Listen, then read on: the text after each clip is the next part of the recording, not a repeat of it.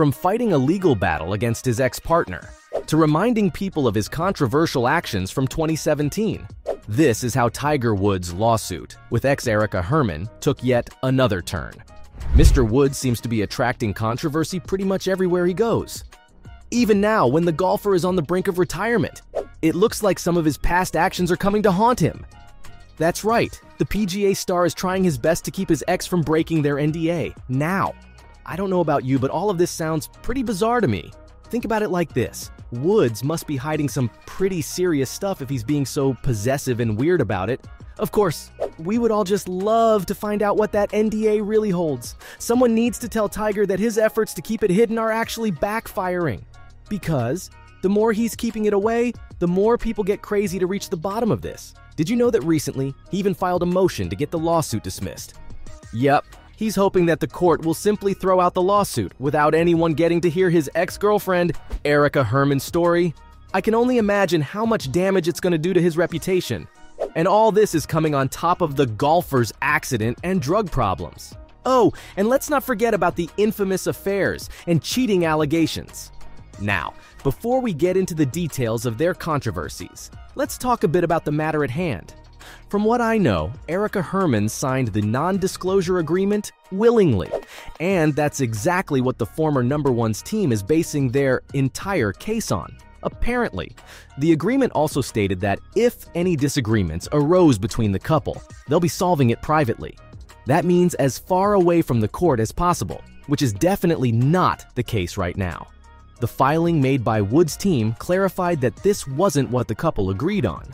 It said, Ms. Herman's response evinces a lack of understanding of the procedures to be followed at the upcoming hearing.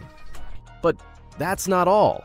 The golfer's lawyers maintain that Erica was bound by the arbitration provisions, and this countersuit Woods has filed against him is just him practicing his rights. Now, if you think about it, all this sounds pretty simple, doesn't it? But here's the thing. In most cases, when a partner asks out of an NDA, it's mostly due to sexual harassment and assault. Seems like we might be heading towards another celebrity trial. That is, of course, if the golfer's team is unsuccessful in getting Erica's lawsuit thrown out. Okay, that's enough from Woods' lawyers. Let's hear it from Erica herself. So, the couple was actually together for around 5 years. Apparently, they met at a pop-up of Woods' restaurant, the Woods Jupiter. Herman was also the restaurant manager at the eatery, and I guess the chemistry between them was off the charts, since they began dating shortly after. But not everything was sweet and rosy. You see, in recent comments, Erica alleged that she was forced to sign the contract. If you're wondering why didn't she just say no? Well, they blackmailed her, so she had to sign the agreement or lose her job. I don't know about you, but that sounds like a tough choice to me. She also revealed that Tiger was initially seeking a sexual relationship. Yeah, that made everything 10 times shadier, especially with the golfer's previous history in mind. Oh, and guess what? This isn't where her lawsuits against her famous beau end. Turns out, she had first filed a suit against a trust for Woods' residence. This happened back in October 2022. According to Erica, she was forced to leave the couple's residence. If any of you are wondering, yes, it was actually Tiger Woods' house. So technically, he had the right to ask her to leave. But clearly, the golfer never asked. And apparently the two of them had an oral agreement. The golfer didn't really have much of a problem with his ex-partner staying at the house for another 5 years. What's more, Woods' lawyers weren't above being sneaky when it came to the surprise evacuation process. You see, originally, Erica was asked to pack a weekend bag. Why, you might be wondering? Well, the poor woman was under the impression that she was going away to the Bahamas, but turns out that wasn't the case at all. Oh no, it was a trip to Bahamas instead. At the airport, she was given the news that she wouldn't be allowed on the property again. Oh, and she won't be seeing Tiger Woods again as well. Seeing everything that he put her through, I'm gonna say that she dodged a bullet there. But still, locking her out of the property was super childish and definitely not a good move. So, this brings us to the latest twist in the relationship between Erica Herman and Tiger Woods. In a suit filed in March 2023, Herman included some accusations of sexual assault and harassment.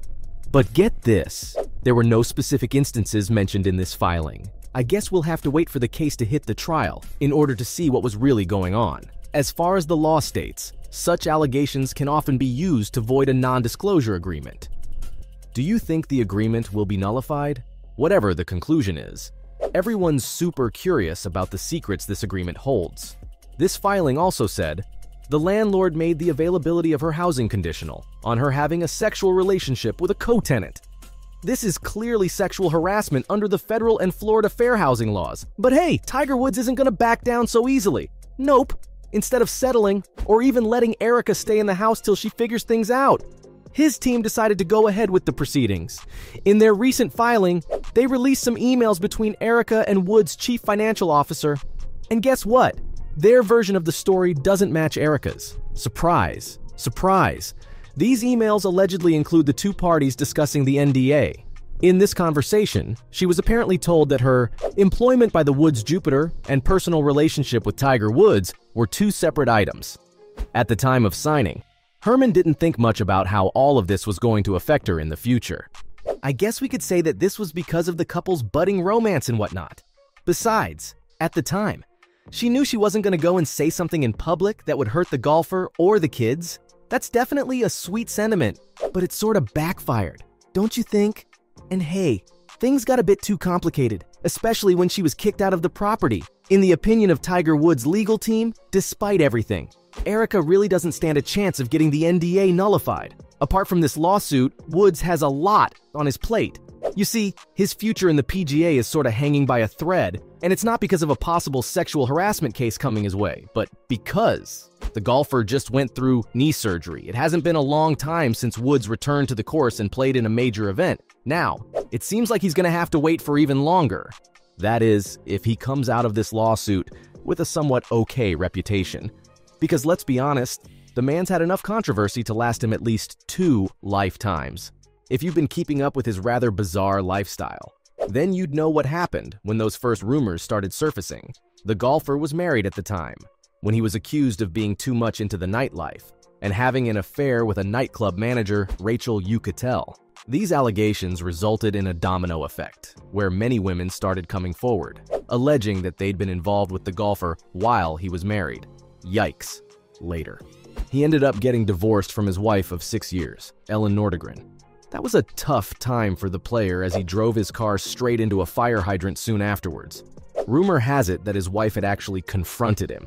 And Tiger, instead of living up to his name and facing the situation, chose to run away. But that's not even the worst of it all. He was taken in by the Florida police for a DUI in 2017. It was even found that the golfer had 5 drugs in his system, although at the time he said that they were for his pain. Woods later pleaded guilty. The incident took place near his residence at 3 a.m., and the sportsman was released later in the morning. Woods ended up going to rehab for his problems and took full responsibility for his actions. Afterwards, people thought that he'd changed for good, but the current situation is pointing in the other direction. I wonder if his reputation will ever be able to survive this new scandal. On that note, from reminding people of his controversial actions from 2017 to fighting a legal battle against his ex-partner, that was all you needed to know about Erica's lawsuit against Tiger Woods.